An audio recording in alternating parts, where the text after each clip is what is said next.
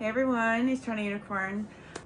I had my very first ever kind of natural, virtual, entirely virtual date.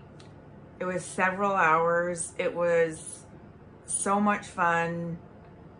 And I just wanted to share because it's a new experience. It's a time of COVID, right? So these are new experiences for some of us. Many of us, and you know, it was fun, and I wanted to share the experience. So I ended up going to an event at Oasis Virtual Aqua Lounge. It's a place where they host social events, I think every night of the week at like a certain time. And it's a sex club, so like there's nudity and sex allowed at all times, and like it's not often you see sex on camera, but it's not unoften, if that makes sense. Unoften. Anyways, yeah, so it really is more the weekends that you'd see a lot more sex on camera. Anyways, so I go to those events, and I was hanging out with a guy that I like there, and like we have mutual attraction. And anyways, it was fun. Anyways, the event was kind of ending, and I didn't really want to stop talking to him, and so I just kind of private messaged him and asked if he wanted to like go into like one of the private rooms, because then you can have just, you know, 2 webcams and then no one else can come in.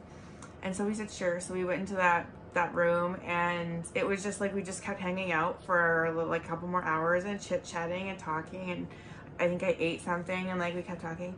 And then it just was like really getting flirty, and like I just started to like I do touch my body unconsciously sometimes. Like I can literally sit here and like rub myself like this and not like pay attention that I'm doing it. You know, it's like I just like keep busy with my fingers and hands.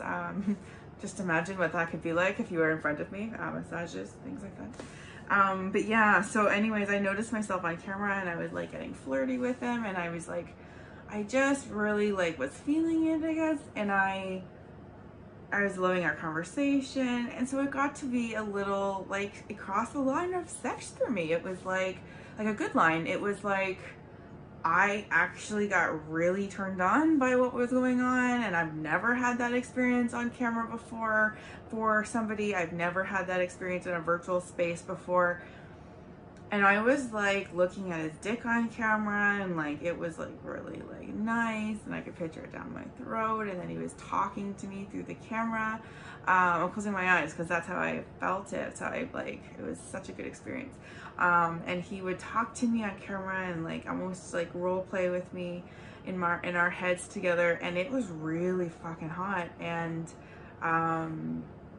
yeah, I really liked it. It was and then it was funny because then after we were done, it, you know, wasn't like that awkward bullshit when people come over and like then like jet after. We ended up just kind of, I fell asleep actually. I don't think he knew that, but like I actually fell asleep like a hot second on the couch because I was laying there with like a little blankie over me, and we were just talking like pillow talk.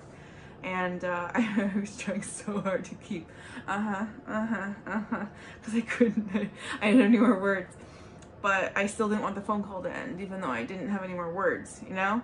So it's been rare. It's rare that I had a date like that it was all night, and it was wonderful. It could have gone on for a lot longer even. So I just wanted to share it because for me, I didn't think that there was virtual encounters like this that I thought were meaningful.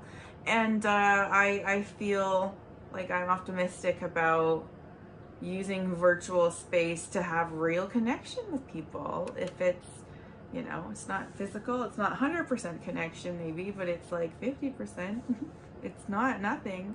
It's not like in whatever 19 fucking 18 or 1912, whenever that flu was, and people had like the mail to communicate. Like we can actually like see people's dick on camera. I actually like up close to my pussy on camera and like played with it, and I was really turned on by it. It was really something that is very out of character for me. I don't even post pictures like that on my OnlyFans, but I was really into it, and it was nice to get his feedback, and like, yeah, so I had a great experience, and I wanted to share it because virtual encounters are a thing, and you can, and he was telling me he's polyamorous, and so he was telling me he has these other partners where they actually go on Amazon Prime and like watch a movie together, and there's like they can like pause at the same time, and like it's just like, that's genius. There's a way to hang out with people, right? And like, and share experiences, even if you're in another country, even if you are across the street, you can still log into this virtual space and not do it alone all the time just because of COVID. Like, fuck COVID. Even when COVID's over, people are going to stay in their houses. Like, people have not gotten sick in a year. I think people are like going to get used to this social distancing stuff. So anyways, I hope that this added any kind of value to anyone's lives, but I was a skeptic for, you know, the first 30 something years of my life of virtual value of virtual experiences with people. I never connected in chat rooms. I never understood how people would get connected to a username. I just didn't understand how that happened. It wasn't for me. And this is a different experience. I ended up meeting this guy through these events where face-to-face webcams was how I met him, how I got to know him, and then started to get a crush on him. And, you know, and it kind of grew over the span of I think months, weeks, I'm not sure. So it's not nothing. There's real experiences out there. And I hope this inspires you to see what experiences are out there for you. Okay, bye.